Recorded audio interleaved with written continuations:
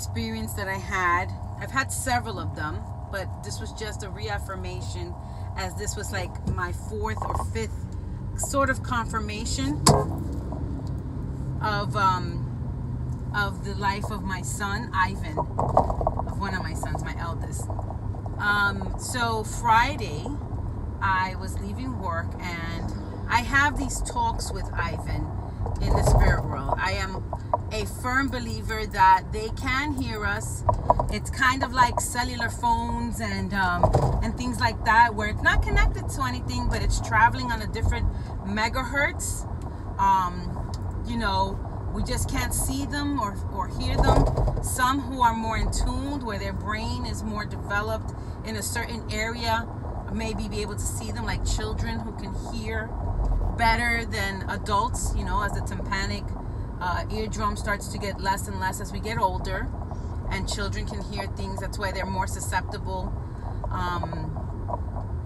So I firmly believe in that communication, and it kind of goes to the same adage: what you put out into the world, you get back, in that same manner.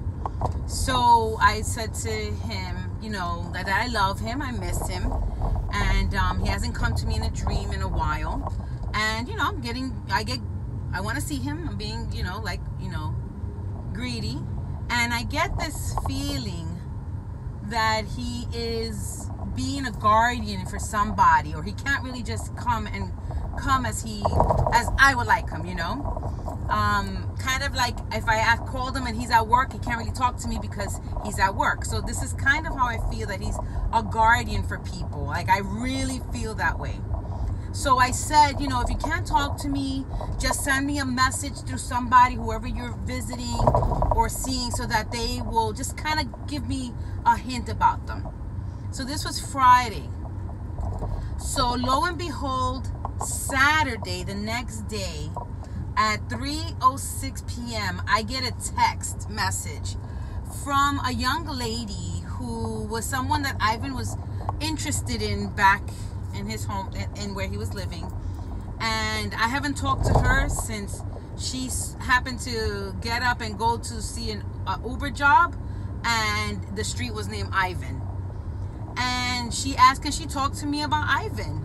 And of course I'm like, yes. And I'm starting to crack up because I haven't talked to this young lady. I don't really know her. I only met her at Ivan's funeral. And you know, I didn't know anything, you know, really about her or anything like that. So she felt, you know, she had to talk to me. And when I talked to her, she was like, I just have this feeling that I had to talk to you about something.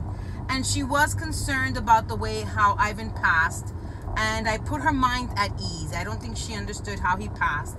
And, you know, it wasn't a suicide. It wasn't murder. It wasn't an illness. It was just an accident. My son slipped and fell off a cliff. And he died due to hypothermia. So, you know, I let her know that there was, you know, there was a video camera that kind of showed all the, not everything, but kind of, you know, led to the point that answered, you know, what a lady had happened to see him.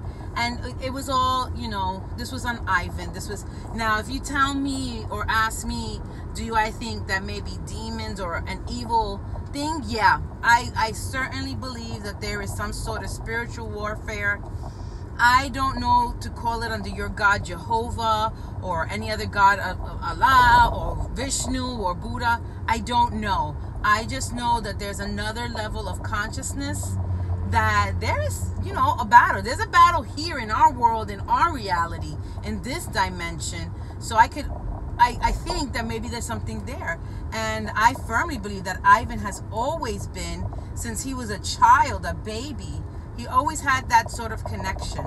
I don't know where it came from, or maybe that's why he always used to tell me, Mommy, I chose you from heaven to be my mom. And we had that bond, and I firmly believe that. But for me to have asked him to just send me somebody who's thought about him or he's been visiting to come see, you know, call me and just let me know. And she did. I was in shock, and I am delightfully happy about it. That's my way of dealing with grief, and that's my belief, and my belief is coming up with, for me, confirmation, you know. I just thought I should share that, and I hope that if you're dealing with grief, that you find some peace and solace in this. They do communicate with us. I think that sometimes we grieve, some of us grieve so hard and so much, and then we forget the grieving process and we become pitiful, like, oh, woe is me, because I know I go through that. Every once in a while, I start to cry about Ivan, and I'm like, oh, woe is me. And then sure enough, I'm like, oh, I can hear my son's voice in my ear, like, oh, you big baby, stop crying, you know, like, it's not, don't be so pitiful. It's not about you, really. It's really about the loss of your child or your person, but you would keep on going. So that's what I'm trying to do. And I hope my message, part of it, comes to you the correct way, which is, you know, your loved ones are not really gone. They are there. They're just not in our reality. We don't have the glasses that we can see that spirit world, you know, like some people have those specter glasses that they don't see color, but then when they put those glasses on, it changes the specter of their color. You know, we don't have that invented yet. But any of you smart, intelligent people want to invent those glasses, like the 13 Ghosts glasses, let me know. I'll be more than glad to try them. Until then, I wish you all the best. Tell me what you think. Go ahead and write it below in my YouTube page, and I hope to hear from you some more. They are around us. You just gotta listen. All right, signing off.